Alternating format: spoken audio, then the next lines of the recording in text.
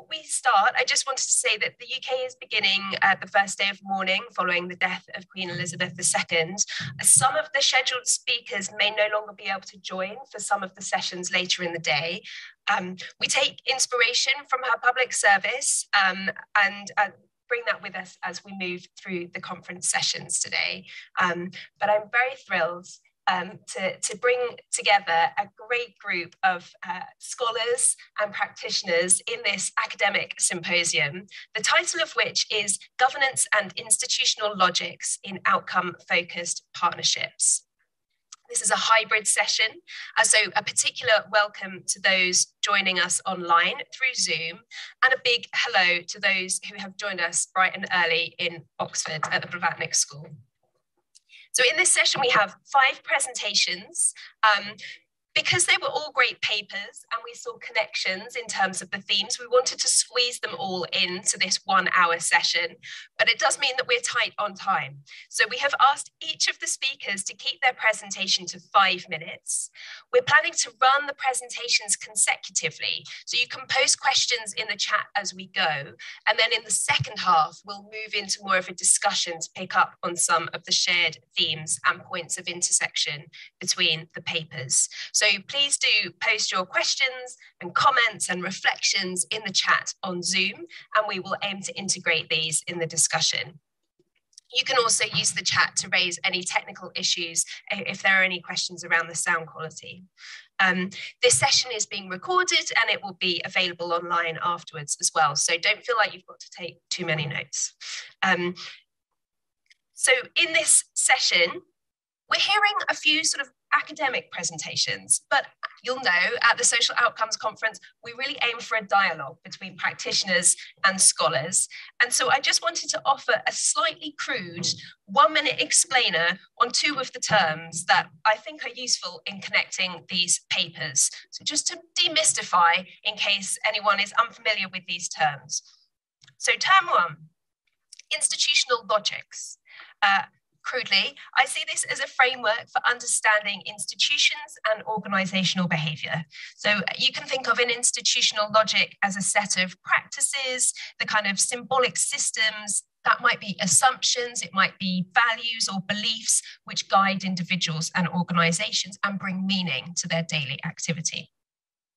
So impact bond projects often feature partnerships that involve the collaboration of stakeholders from different sectors who bring different institutional logics.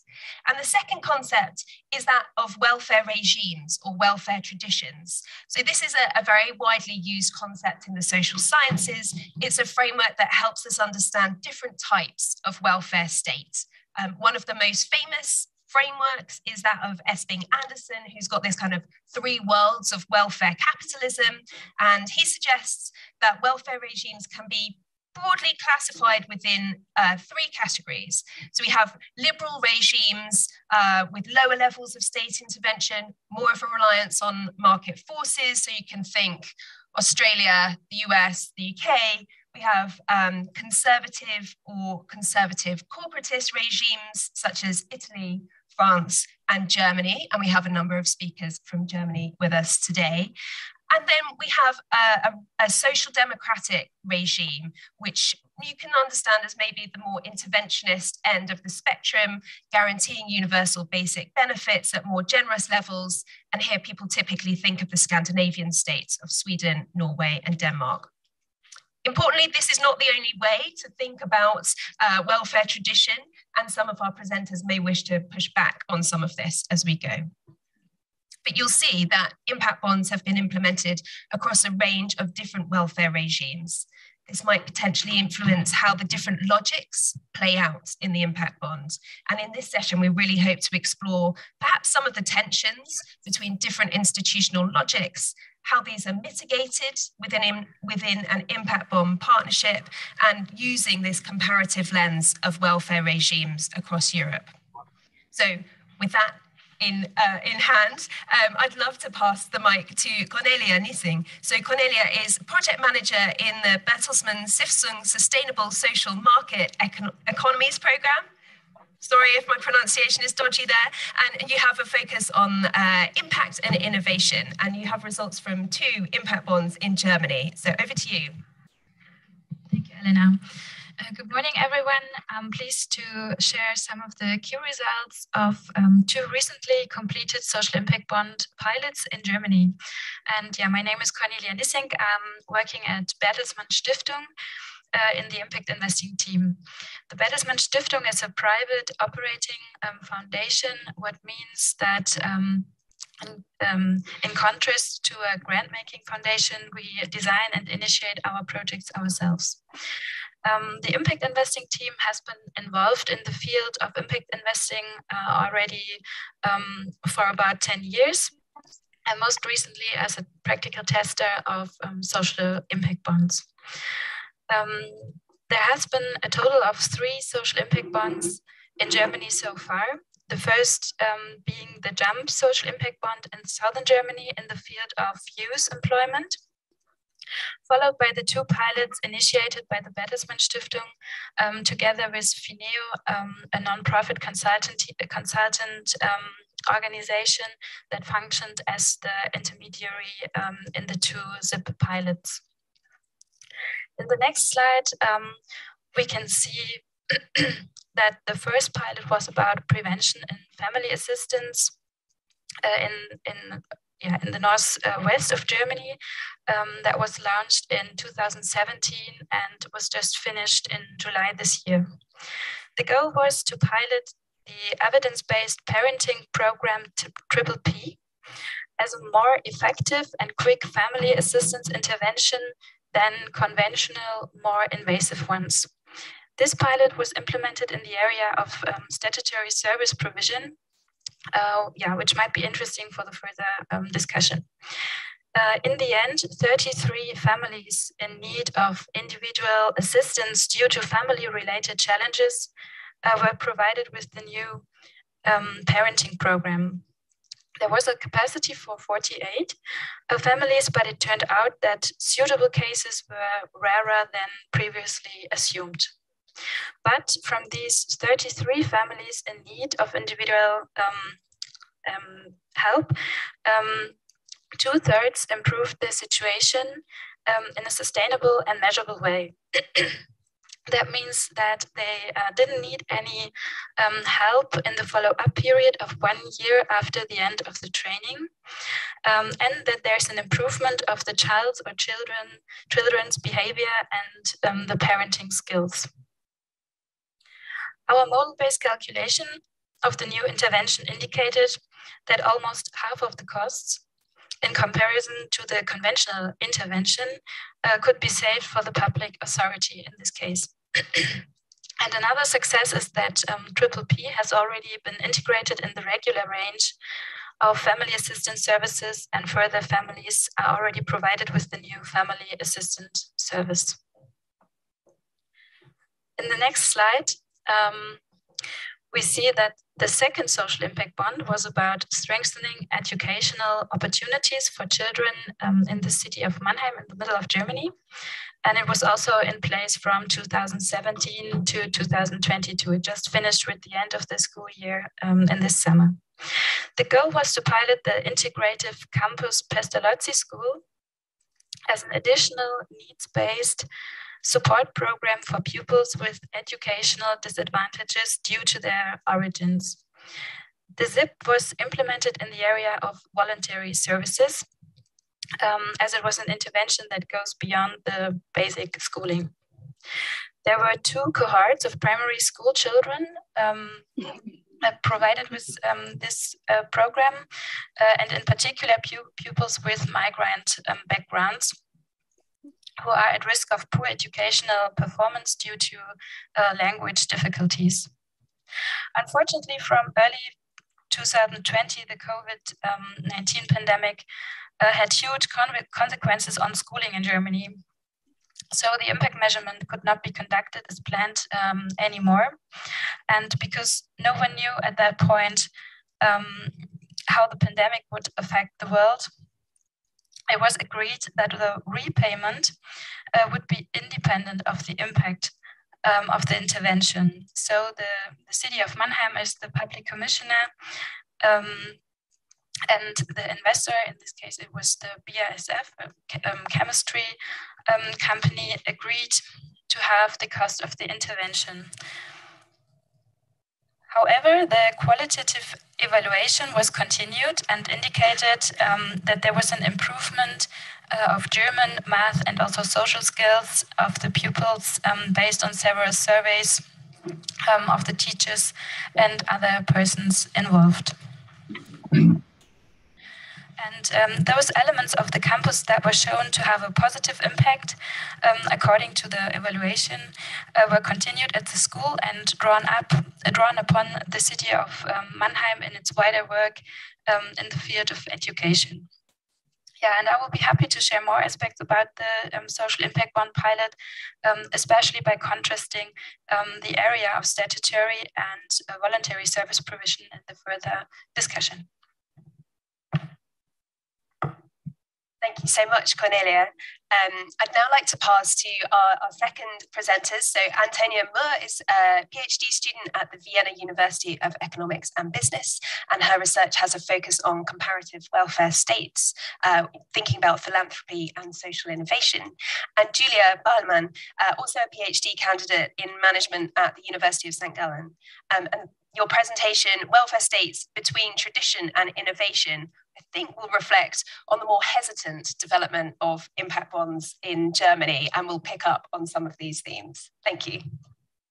Yeah, thank you very much for the introductory words. I'm Antonia, I'm a PhD student. I will just start my PhD in fall, and in my master thesis, I focused on the social impact bonds in Germany, and that's the study we are building on right now in our research project, which focus on the influence of the German welfare state characteristics on the implementation of innovative finance instruments, and therefore we are using the example of social impact bonds.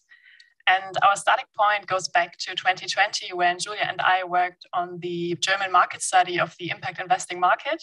And thereby we got to know Cornelia and the concept of social impact bonds. And we thought this is an innovative tool to foster the collaboration of public sector actors, of private actors. It's a way to tackle social challenges and also to promote the idea of impact investing.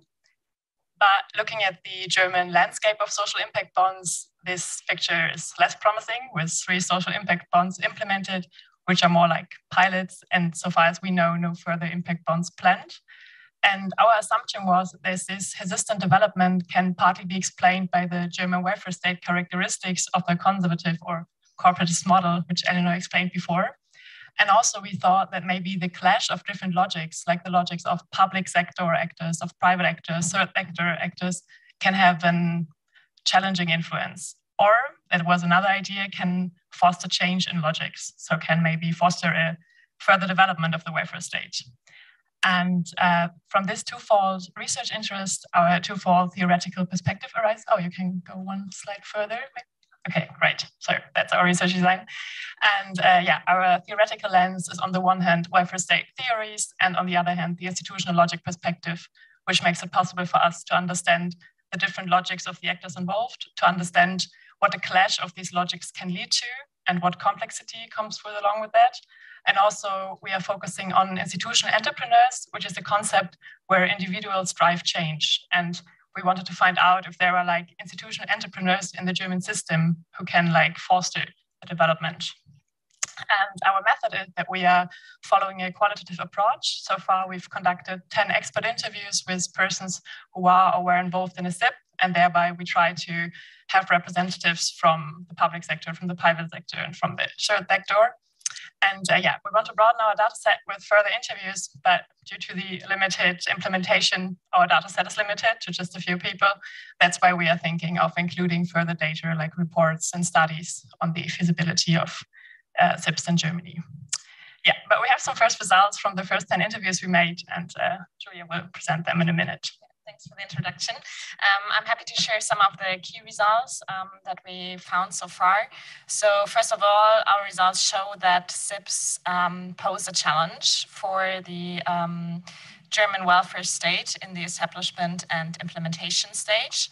So based on our analysis, we identified structural and cultural problems that are hindering the further development. So on the structural level, we see multi-level problems due to the subsidiarity principle in Germany, as well as we are facing financial problems from the public sector, from investors. So the question, who's beneficial, who pays for the cost, is difficult sometimes to distinguish, also due to the investor culture that is in Germany quite based also on foundations, like the Bertelsmann Foundation. And these structures also face difficulties as foundations have difficulties with returns, and also the governments don't receive the long-term money, so there's complex system. Another thing that we focus on is the clash of different logics that increase the complexity within the situation. However, this could be more or less balanced out due to intermediary structures that interviews told us. So this is if we increase the transparency and communication issues, put more expertise in it, and focus on this could be lowered down a little.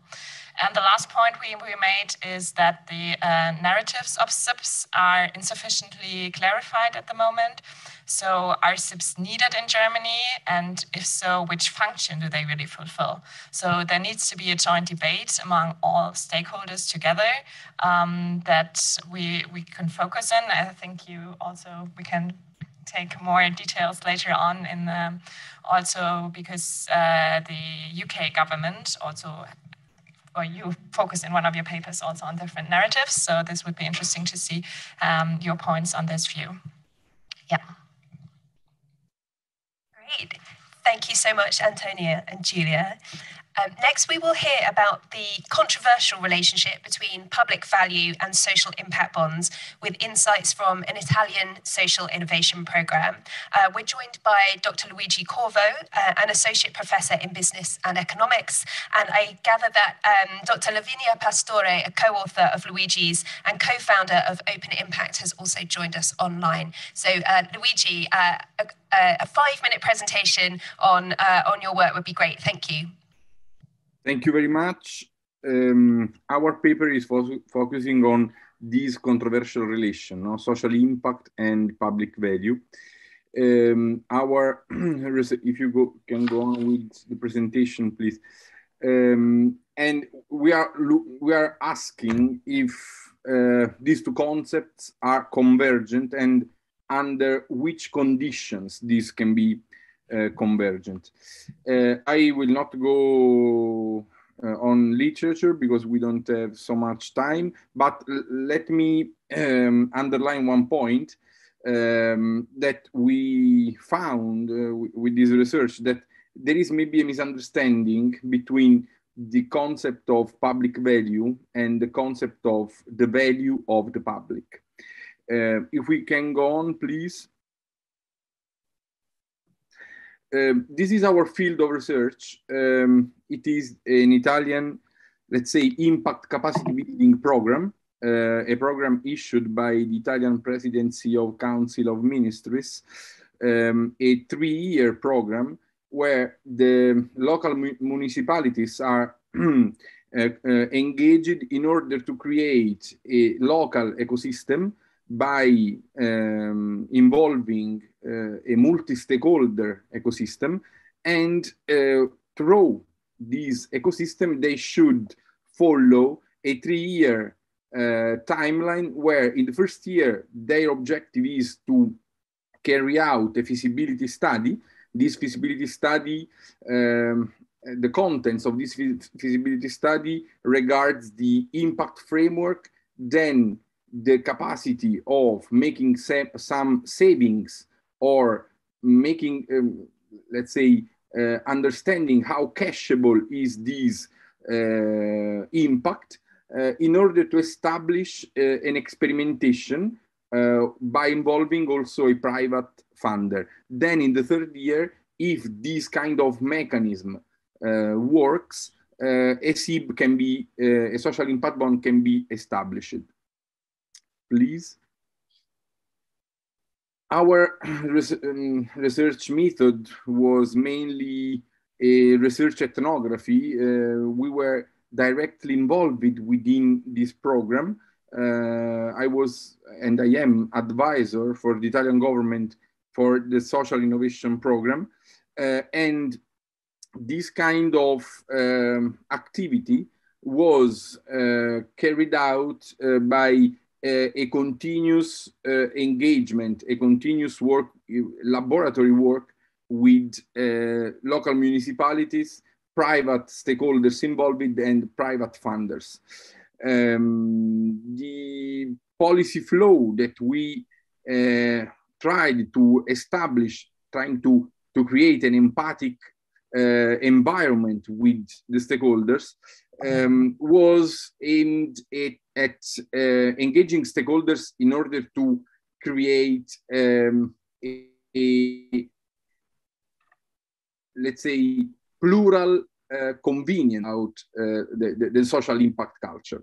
Please, if we can go on. The main findings are the following. The first issue was that we leave a contradiction within the semantic between different stakeholders. So what is exactly impact? What is exactly outcome? When can we say that an impact has been achieved?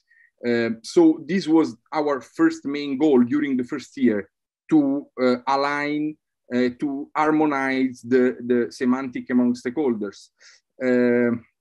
Then how to change the policy design, introducing the impact thinking perspective. And then also, this has some implications in terms of technical issues. And then how to make these impact, how to make the visualization of this impact very clear for all the different stakeholders. Do you see from this scheme that it was very immediate when some income generating activities, the IGA, were conducted, because their result is measurable in terms of revenues and it produces financial value. When we have outcomes, social outcomes, and the result is a social value, it is more difficult to be visualized. So we try to find that intersection between the social value generation and the financial value generation. I'm closing the last slide, please. Okay. So this contradiction among public value and value of the public is something that regards the nature, the essence of the role of government. The value of the public is the value owned by public administration. The public value is a common. That's the main difference we found. And then how can we imagine that public officers that were thought within the framework of the cutback management now can become thinker of a new investments wave? I would stop here my presentation, and obviously if you have comments, I'm very happy. Thank you. Many thanks, Luigi. I'd now like to pass to Dr. Alec Fraser. Alec, thank you so much for joining us at another Social Outcomes Conference. I'm always excited to hear about your latest research. Alec, you're a lecturer at King's Business School, and I understand that you are investigating the use of outcomes-based contracts in the implementation of more effective HIV services. Brilliant. Thank you very much, Al. And yeah, lovely to be here. So exactly, that's what we're trying to do with this paper. It's much more of an empirical paper. So there's not too much theory in this one, which is good because I've only got 5 minutes. So I'll try and get through. So this is work I've done with a colleague of mine, Claire Coultas from King's as well. If you go to the next slide, please. And if you just point through to the 4 points, I've done it in, yeah, sorry, it's a bit, yeah. So back background is we have conducted a service evaluation looking at the Elton John AIDS Foundation social impact bond, which is trying to reduce HIV prevalence and infection rates in South London. So for those who don't know, the project ran for 3 years between 2018 and 2021. So quite difficult years for COVID reasons. And the aim really was to increase detection in A&E services, in GP services. And the key thing was having an opt-out blood test. So rather than asking people, can we do a blood test and look for HIV? They would do it, and it's there's good evidence that leads to more diagnoses. Our work was a kind of a mixed methods approach. So we've got some descriptive statistics and a number of interviews. The work is published on our website. There's a link here. So if anyone's interested, you can go and read about the service evaluation yourself. We were funded by King's Business School, and we got support from the local South London ARC. So in terms of the findings, if you go on to the next slide, please. Findings are really, really positive. Okay, so more than 400 people were identified, either new diagnoses or lost to follow-up patients. So patients who we know have got HIV but had fallen out of NHS services were kind of brought back into the services. So it worked very, very effectively. And so why did it work so well? And a lot of the reasons, a lot of the problems we've had in NHS HIV services are linked to kind of siloed funding, where different parts of the NHS kind of bigger structure pay for prevention or pay for treatment, and they don't really kind of talk to each other and match up. What really was effective in this project was getting them all to kind of work together. So we got better interorganizational working across different organizations, really, really strong leadership from the Elton John AIDS Foundation themselves. These are things we see in lots of SIBs really, where increased data was seen as a positive thing, much more flexible financing, which was again seen as something people really liked.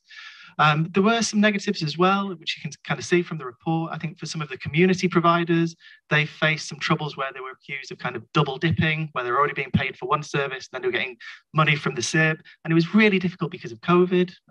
But this is one SIB which I think really flourished through COVID. And it was through that flexibility of saying, well, people aren't going to the accident and emergency department anymore because of COVID. How can we still reach out and try and get those patients who've been lost to follow up? And so, yeah, it was very effective in many ways. Okay, so final slide, if we just go into the implications and next steps. So to answer the question, the simple question, yes, I think this service evaluation shows that outcomes-based contracts can lead to better implementation of stronger, more effective HIV services. In the academic work we're doing, we're drawing on some of Dan Schroeder's work, thinking about improving implementation. And essentially, what I think we see with this project is the outer context, the links between all the different organizations, increased cosmopolitanism, people working together. I think that's what really led to these changes. In terms of wider impacts, we've already seen that NHS England have taken a lot of learning from this work, and I think we're going to see improvements, increased testing in emergency departments going forward. As ever, I think there's a lot more research we need to do here. So the health economics work hasn't been done on this. So we suspect it's been effective, but we don't know. So there's some work to do there. Question marks about how you transfer this from a kind of high prevalence HIV area like South London. Would it work in areas with lower prevalence? And finally, the thing that I'm really interested in is sustainability. And what I hope to do is come back a year from now, having done another round of interviews, because the SIB money is gone now. So what I think is really interesting is, do we still see these improvements a year on, 2 years on?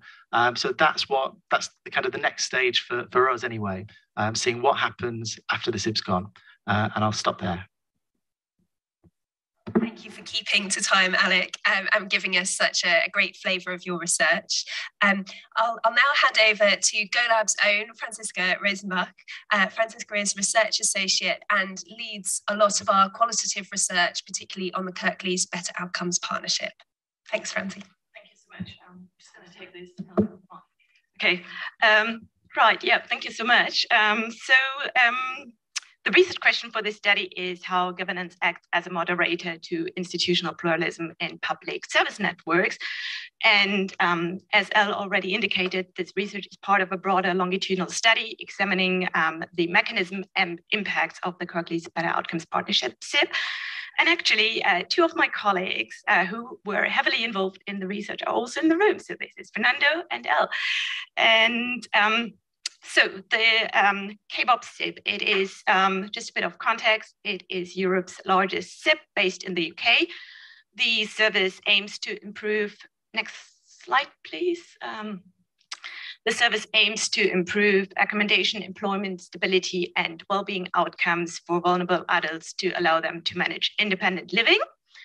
This service is in operation since 3 years, and the service is managed by an investor-owned social prime entity and delivered by 8 VCSE organizations. So primary data sources stem from 32 expert interviews, including the investors, subcontract managers, provider and council managers. Data were coded using a mixed inductive-deductive strategy. So the first stage of analysis aimed to validate the assumption that the market and the community logic were competing in the SIP partnership. And then the second stage of analysis aimed to identify the SIP's response to logic multiplicity using the lens of organizational governance. More specifically, it examined how did governance structure, processes, and members feature a practice of logic integration, differentiation, or a combination of both. So next slide, please. So findings suggest competing practices emanating from the payment by result contract nature and the person-led delivery approach. So the merge of the two concepts resulted in conflicting demands and practices related to the basis for strategy and the basis of attention. The payment by result nature of the contract is underpinned by efficiency consideration with a considerable increase in frontline staff caseloads and a strong focus on performance targets reflective of the market logic. In contrast, the concept of personalization is guided by user responsiveness and facilitating frontline discretion in service provision linked to the community logic. Next slide, please. So this table provides a very dense summary of the study results. So the study suggests that the market logic and the community logic coexist in the KBOP SIP. It identifies governance as a means to balance prescriptions from different institutional logic through a combination of logic integration and differentiation. Central was the hybrid profile of the SIP contract manager, so its professional experience as a SIP contract manager, as well as in the VCC sector, gave it the legitimacy and trust across the provider and investor fund managers to introduce governance processes responding to the demands of both logics. In terms of the governance processes, the contract manager used a mix of control and empowerment-oriented processes. So the control-oriented agency approach tailoring efficiency demand of the market logic, and the empowerment-oriented agent processes facilitated greater provider discretion and service delivery as endorsed by the community logic. So for example, limited financial decision-making power was devolved to the front line to the setup of a personalization fund. And then briefly to the board. So this was more characterized by a logic differentiation approach. The board composition and role and distribution of decision-making power indicated an association with the market logic. Next slide, please. So I think the study underlines the importance of pluralist managers to mitigate tensions and create a unifying force across providers for delivery under a BR arrangement. I think there is further investigation needed on boards dynamics to examine whether and how SIP boards maintain an attention to both logic. And of course, this is a single case study research, so I guess there is a further in-depth research needed to explore the different dimensions of SIP logics. Thank you very much. Thank you very much, Francisca. We'll be opening up for questions, comments, and reflections now from the floor. But on the next slide, you'll see a few different themes and questions that we asked the panelists to reflect on in advance of the session. I'm particularly keen to hear from Julia and Antonia around their reflections on these different welfare traditions. So thinking about the German case and the degree to which that has informed the implementation of impact bonds. I'm particularly struck by the separation of experience between statutory services where an impact bond has been introduced and those beyond what might be considered statutory support. So any reflections on those themes?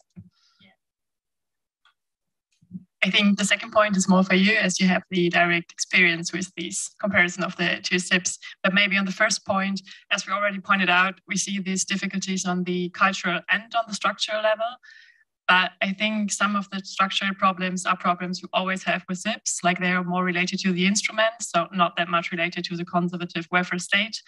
But I think especially cultural problems are quite particular for the German welfare state as a conservative one, because SIPs are always complex. They are always like new for Germany, and they always, I always have to do a lot of effort to implement them. And I think when you also have to do all these emotional work to convince critical actors, it's a lot of effort.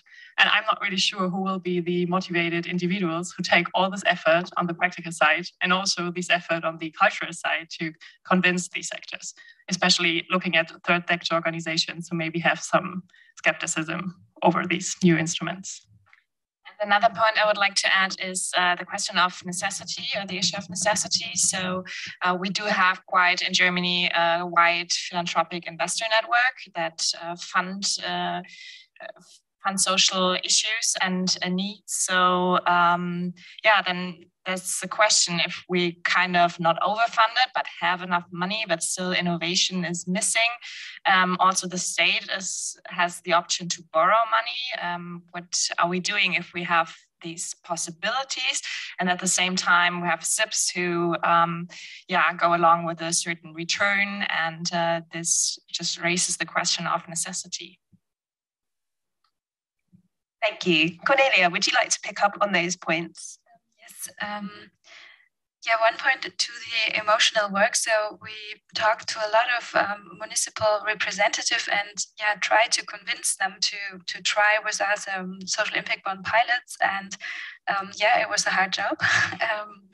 In the end, we had these two pilots, but we also did a lot of feasibility studies that did not lead to a social impact bond.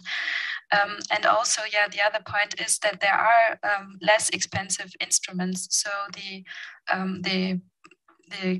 necessity for a social impact bond and the use case for a social impact bond, is very specific. And what I would like to share from the practical side is that. We are like a conservative, or we have a conservative welfare system, and the social sector is regulated by the social code. And with regards to the pilots, for us, this had advantages and also disadvantages. So the advantages were, for example, in the family assistance social impact bond, that we could build upon processes that are in place already. For example, this was the case for the referrals of the families to the program. And on the other hand, it's important to guarantee the rights and entitlements of the target group, in this case, the families, that they have. And that's sometimes a little bit tricky. And moreover, I think that's also like the emotional work. There are already long established stakeholders and players who don't necessarily accept new players in the field, and especially not investors. I stop here. Thank you. Thank you. I'd like to ask whether there are any questions or comments from the floor in the room. We do have a couple of questions online as well. But Carolyn. I have a question for Alec. So I thought your last point was really important, profound, that, once the SIP funding is removed, will the projects still sustain like the services and infrastructure? I'm curious to know, like, based on your study thus far, what would you be looking for in terms of signals? Like, do you feel like the collaborations that were built were strengthened through the SIB? Were there new things in place that they wouldn't want to see go away? So what is your prediction and why? Brilliant. Thank you, Carolyn. Yeah, no, I think that this is what I'm really interested in. And I think, again, what really worked here, what really worked well here are the things that we've seen from other SIBs. So actually having enough money to deliver a service properly. I can see Neil as well, who I might ask to come in, because he's also done a lot of work on this one. So if there's anything I missed. So yeah, will the same amount of funding be in place? I suspect it won't. So that's a key thing. One of the big things with this was you shifted from just giving us a standard amount of money for doing an HIV test to paying quite a substantial amount of money for every case which was found. I don't think the NHS has got the capacity or the finances to be able to do that. So I think it could be a struggle for those reasons. However, the collaboration which was set up by the SIB, I would hope that would endure. You've got organisations which haven't worked together that well historically, who really have come together over this. The local authorities, the NHS, primary care, kind of working very closely.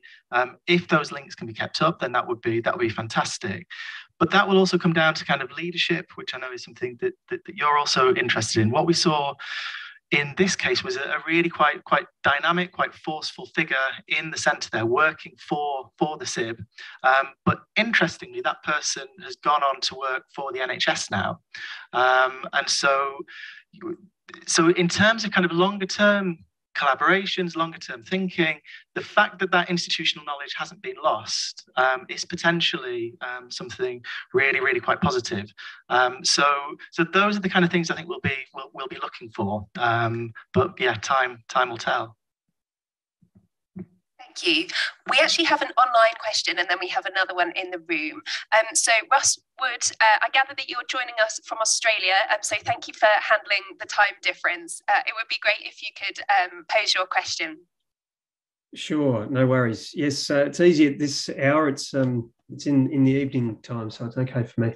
Firstly, a comment, if I may, just on the welfare traditions here. I think in Australia, the interesting thing is that there are jurisdictions, state jurisdictions, which have been far more interested in taking up outcomes-based contracting, social impact bonds than others. New South Wales, you've had a couple of speakers yesterday from New South Wales, has been far more willing to take these on than the other states. So I think there's an interesting question, even within a country, that there can be quite a variation in attitudes towards these instruments. But my question is again to Alec. One of the challenges we've found with the SIB mechanism in the health area is that often interventions take a long time it's often a long time for the savings that are created from health-based interventions to wash through. And by the time you set up a financial model with high discount rates, they end up being non-viable. We tried one on diabetes, early intervention diabetes here in Australia, and just didn't get up. So I'm just wondering what are the implications of the HIV SIB that you noted was a success, might be replicable in other public health areas? Thank you. And again, I might actually ask Neil to go in on this because our focus was much more on the kind of health intervention in this work, whereas I know Neil's done a lot more work than me on the kind of the wider SIB side of this. One thing I would say, and maybe Neil can correct me if I'm wrong, I think this is really quite a unique one in terms of how it came about, who was funding it. Yeah. By a cost-benefit case, a savings case. They did do one. There's a couple of interesting things there. At the time the research was first done, there was research around that identified the saving. I mean, there is a huge saving. because it's somebody who doesn't get treatment at the right time when their cell count is low has severe risk of getting ill, has severe risk of developing full-blown AIDS. And they can also infect other people because they're not aware of their diagnosis. And in 2016, it was put at something like 300,000, I think, per person. And that's come down a lot because of the wider use of generic drugs. And Elton John did their own research. In fact, McKinsey did it for them. It came up with a number about 140,000. I haven't seen the methodology behind it. But the key point, I think, is that it wasn't the key driver. They just knew that there would be a significant benefit. The health commissioners were not persuaded, though, even by that scale of benefit to invest in it. So the outcomes payer effectively became Elton John in the end. So you see that. But they never saw it as being primarily driven by that savings case, which I think is slightly unfortunate because it is a huge social and financial benefit of avoidance. Yeah, which is why I think this health economics work really needs to be done. Yeah. Because I think then you've got a stronger case. But to go back to the original question, I think it's really difficult. And I can understand why you've struggled with diabetes. These things are really, really hard. I mean, we struggle with all of them in the same way. It sounds like this. The key issue is that, well, certainly in the UK, the health sector has become so strapped for cash that unless the return is literally immediate, they get an immediate return, then they just can't invest long term. And the other thing is the mismatch that Alec talked about. So in theory, testing should be paid for by public health, which is local government in the UK. Public health just do not have the budget to do mass testing of people for HIV. And that was the key thing that SIB did, was just overcome all that wrong pocket problem that we see in so many institutions. Great. Thank you for giving more detail on that. I gather that we have another question in the room. Thank you. This could be a very brief question for any of those who are working on the German SIB case. I was trying to reflect on, other kind of welfare state institutions that may or may not have similar properties. So I was thinking of Finland, for instance, and the role of Citra in Finland. And I was curious if you've had the opportunity yet to kind of reflect on kind of the welfare state properties in Germany vis-a-vis some of the other countries that may have also similar well-developed welfare systems and see, well, why might have SIBs developed in one place versus another? Or I don't know if you're there in that part of your research. Yeah, maybe I can take on that because that's also something I will focus on my PhD, because I think we are comparing really often liberal and conservative welfare states to understand the difference. But I think there's a lot of potential to look at states who have similarities and to understand what went wrong or what went right there and to understand how we can push it. That's why we are thinking of including, for example, Austria or the Netherlands, who has not the same welfare system, but there were similarities more than with the UK, for example. So I think that's a really great approach. Thank you. I wonder if I could bring Luigi in to reflect on some of these themes. Luigi, I wonder whether you could think about your particular welfare tradition and the tension that you describe between the social value and financial value considerations in your example. Yes, hello, I am Lavinia, the co-author of Luigi. Can you hear me? We can hear you. Okay, perfect. And we can see you too. Thank you for joining us, Lavinia. Perfect. So I will answer so that I can also share a bit of this session, and thank you for the question. I think that, we have a very strong welfare tradition, even if it has changed a lot in the last, let's say, 20 years. But our problem is that if we think, for instance, to the welfare tradition related to the health sector, then we see that this is very related to regional government. So we don't have the same way and the same rules for the health sector within different regions, for instance. And since the program that we described, they have actions that are related to, for instance, social and health services, but we have also services related to culture or to inclusion. So we see a broader different kinds of welfare services. Therefore, even if we have a specific welfare model, this welfare model has changed a lot during the years, and we find different situations and different also kinds of tensions, because of course there are many, according to the sector, let's say, or the kind of service in which we are. For instance, I would say that in the health sector, we have much more tensions because it's something that is still perceived as something that should be fully public. Therefore, an experimentation with a SIB or this kind of structure could be seen as something that it creates attention.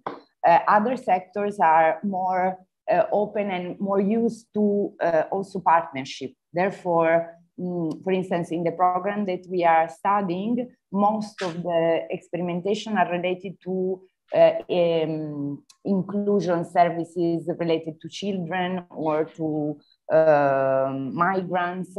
Those are the main topic that they are elaborating.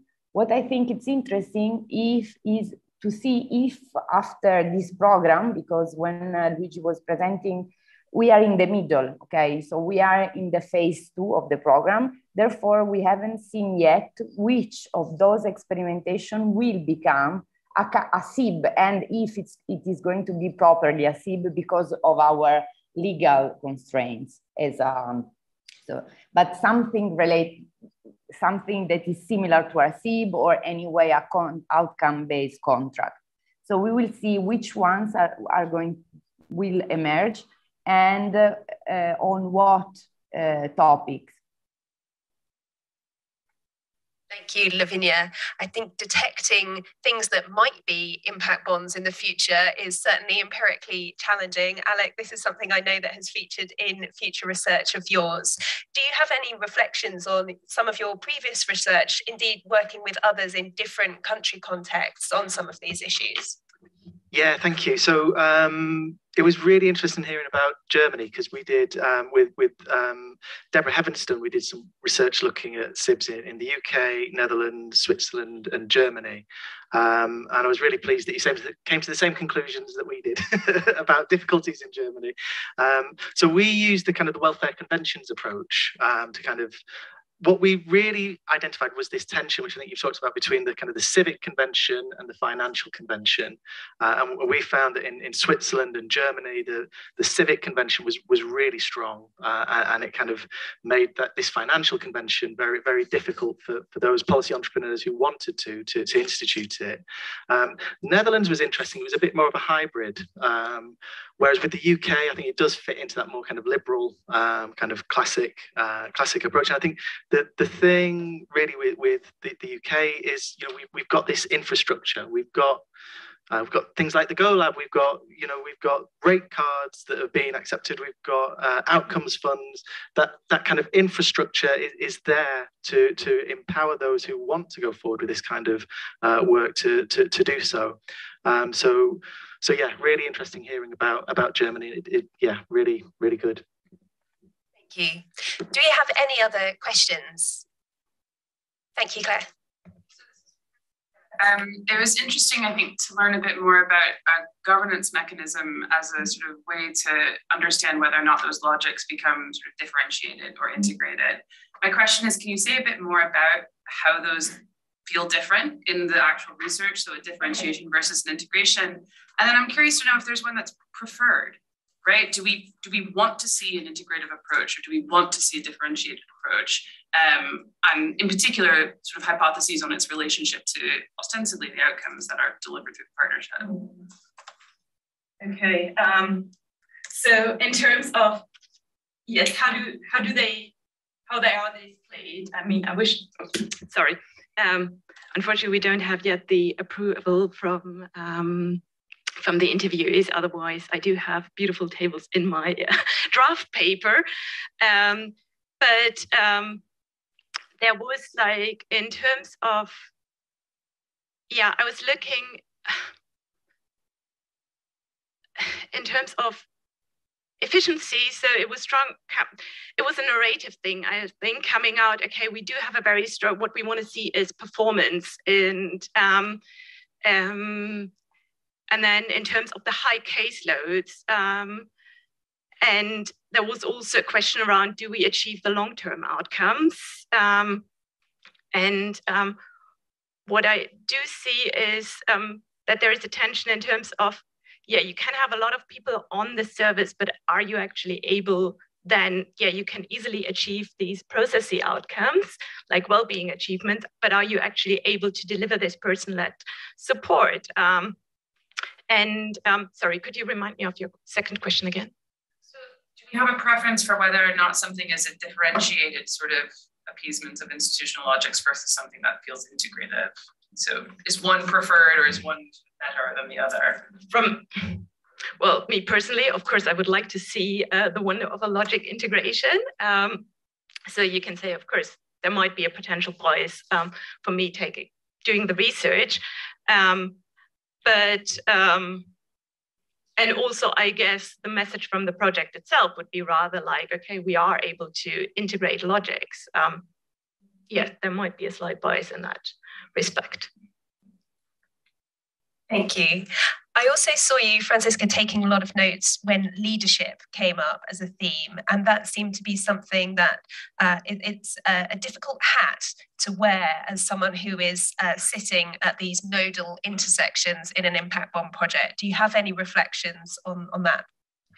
Yeah, I mean, I think that was coming quite strongly out of my research, that leadership is so central because it does create like a common purpose across the partnership, and that enables identification with the project from stakeholders, especially from providers, because if you don't have them on board, delivery will be hard.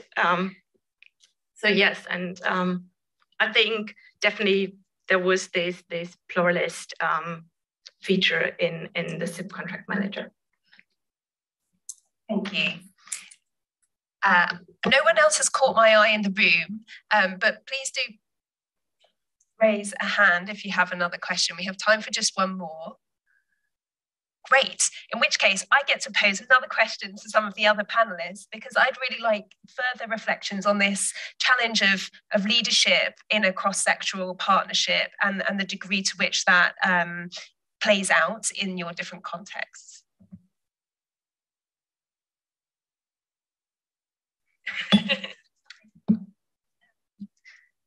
Yeah, I think the leadership, the function of the intermediary is quite crucial there, because in our cases, they coordinated, it was FINEO as in both SIPs, and they coordinated a lot of steering committee conferences, and that were the situations when, yeah, all partners came together on a very regular basis and talked about how the project is going on or what needs to be improved. And they had in mind, yeah, how, or like the benchmarks, what we want to achieve, and all our impact goals, of course. And for example, in the situation of the early pandemic, with the second social impact bond that I presented, which took place in a primary school, yeah, I think it was very important to have somebody who tried to figure out all the options and so on. And yeah, in the end, we decided for an option that yeah, that we were able to take the most control about the project, because yeah, unfortunately we did not measure the impact anymore, or we couldn't measure the impact anymore, as the pupils were just not in school. And when they were at school, it was very hard because they had need to learn Math or German then, and didn't want to do any tests for us. Yeah, so it was very important to have FINEO as an intermediary to, yeah, try to find a way there to go on. Thank you. I see you nodding. Would you like to add some comment? Yeah, I was also thinking about, we never talked about leadership in Germany, we just talked about intermediary structures, which I think means in the end the same. But I think one problem is that we are missing this person or the structure who is driving this on a broader level, because we had Fineo, for example, but the pilot is over now, and I'm not really sure who will take this role in the future. And there was also a point which came up in our interviews that they say, we all agree we need the structures, but who will be the person for that? Is it a public sector actor? Is it a third sector actor? In the end, we need someone in between, but who's that? So I think we are missing a bit these specific like role model for this. Thank you. And I think that's a really helpful reflection to finish on, actually. So thank you, everyone, for joining us in this session. Thank you very much to our panelists. Thank you for joining us online. Our next session starts at 9:30, where we have concurrent roundtables. In Lecture Theatre 1, we have evidence and practical insights from the UK's Life Chances Fund projects. And in Lecture Theatre 2, Balancing Act, Measuring What Matters in Outcomes-Based Partnerships. I hope to see you in one of those. Thank you very much.